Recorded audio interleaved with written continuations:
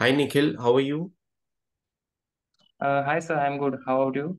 I'm good too. Thank you for asking. Can you tell us something about yourself?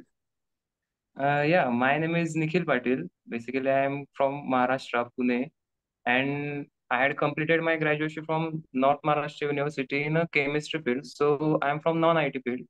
But after completed my graduation, my interest got changed into the technical field more.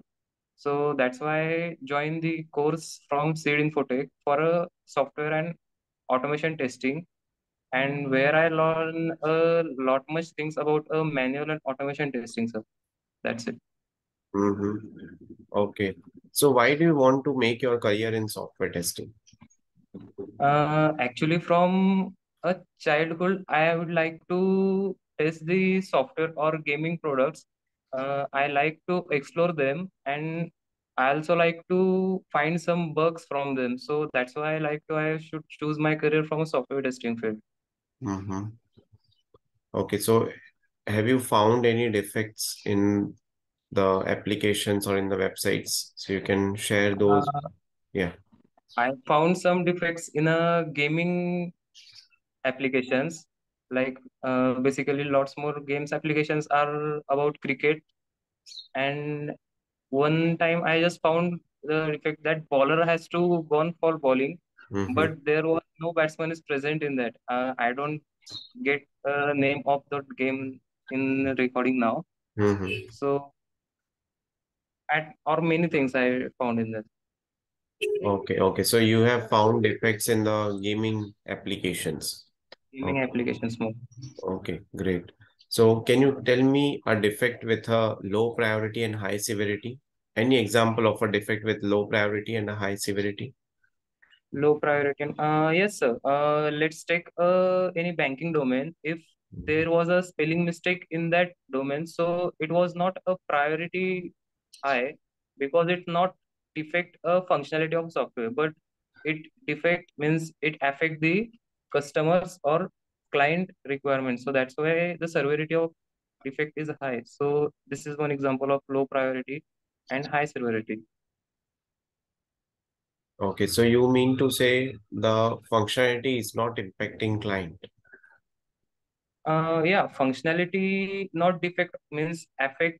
Functionality is not affect of a software, but because of a title change, the client will be affected. So that's why it is a example of a high severity and low priority.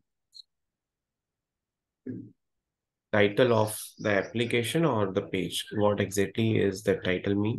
Search page. Let's take Sir. a search page. If a search page title is gone wrong, so and everybody will see this, but it's not affect the functionality anything means user comes and search anything, so it will directly go through that page, but it will not affect the functionality, but client will affect on this. So that's why it is an example I think. Okay, let me share my screen. Uh, okay, now this is a search page, right? This Right, this is the search functionality, right? But instead of right, search everything over here or this watermark or search something button over here, search button, you right, need some payment button over here. So this is a high severity, low priority. This is what you mean, right? right, right, right. But this will be a high severity, high priority issue because every customer, every end user will be seeing this thing, right? They will be getting confused whether they have to click on that particular thing as a payment button or as a search button. Yes, yes, yes. Yeah. Okay. So any example of a defect with high severity and low priority? Let's take a thing. If can you take a title of a page if the spelling Hmm. mistake in title of page, so that will I think example of high severity and low priority. Title of the page.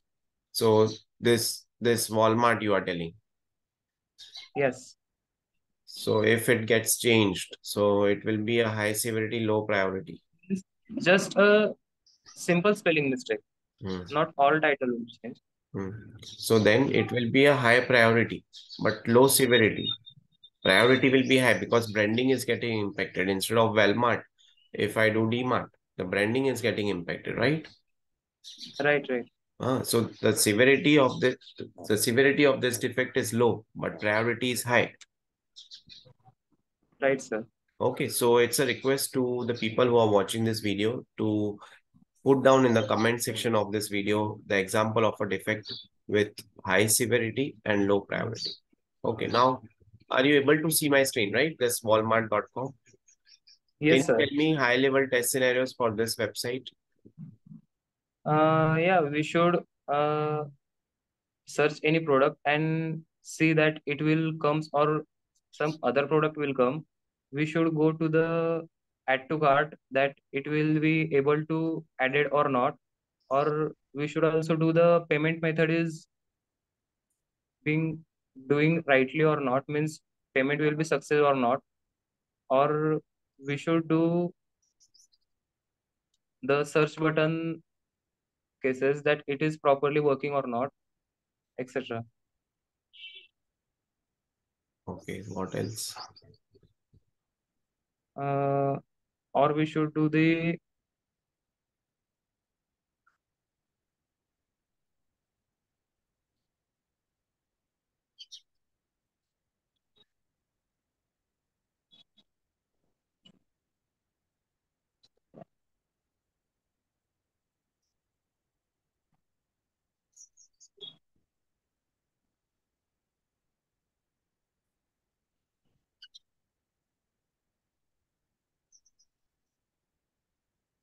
What else, Nikhil? or we should do the deals product. If we click on this, it will give us a on right page or not. We do the every option that if we click on that button, so it will pick up on us on a right page, or we should cancel the product if we means order anything and we want don't want it, so we cancel, so refundable amount will be again created in our account or not. That's all. That's all. Okay. So when this kind of question is asked to you in a real-time interview, so you can cover more and more test scenarios. For example, this you will verify the Walmart logo and the spelling is displayed properly. You will verify the Right, search is working. What happens if you enter trending option or some product, or what happens if you enter electronic item, then is the display are the electronic items being displayed, right? Then you can right, also right. verify what happens when you enter multiple products, what happens when you enter the product with a spelling mistake, what happens when you Right, right, don't enter anything, what happens when you enter white space, right? then right, Then you can also verify these kind of links. Easter deals, grocery and essentials. Are you being navigated to a proper page? You will verify the yeah, signing is working. You will verify your add to cart items are working. Yeah. You will verify the images are being displayed properly. You will verify this video is being played properly, right? You'll verify right, the shop now button link is working. You'll verify the uh, if you have if you are using this website from the mobile and if you have turned on your location, then the city in which you are from, there's those zip codes will be displayed, right?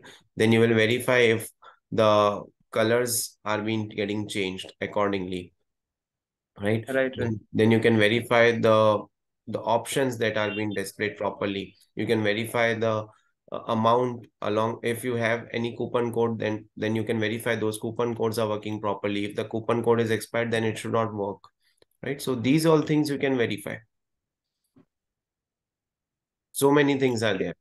You can open yes, this particular website in mobile, you can open this particular website in tablet, and then you can verify the things are working fine. You can verify the copyright option,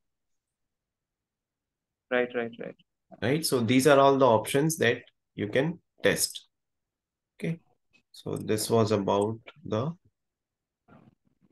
testing site. Okay. Now what is encapsulation? Encapsulation. Hmm. uh, Encapsulation is a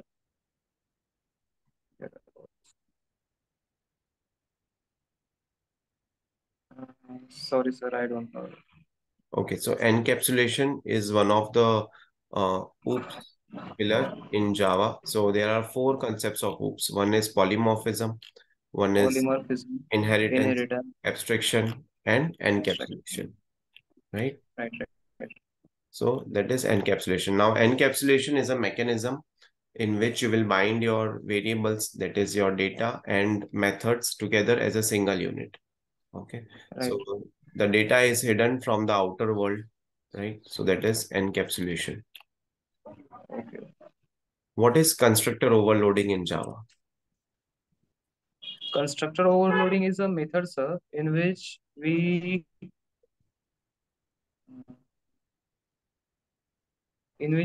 give the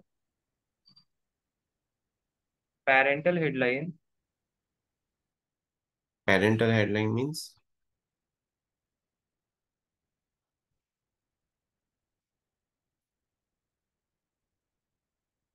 Hello.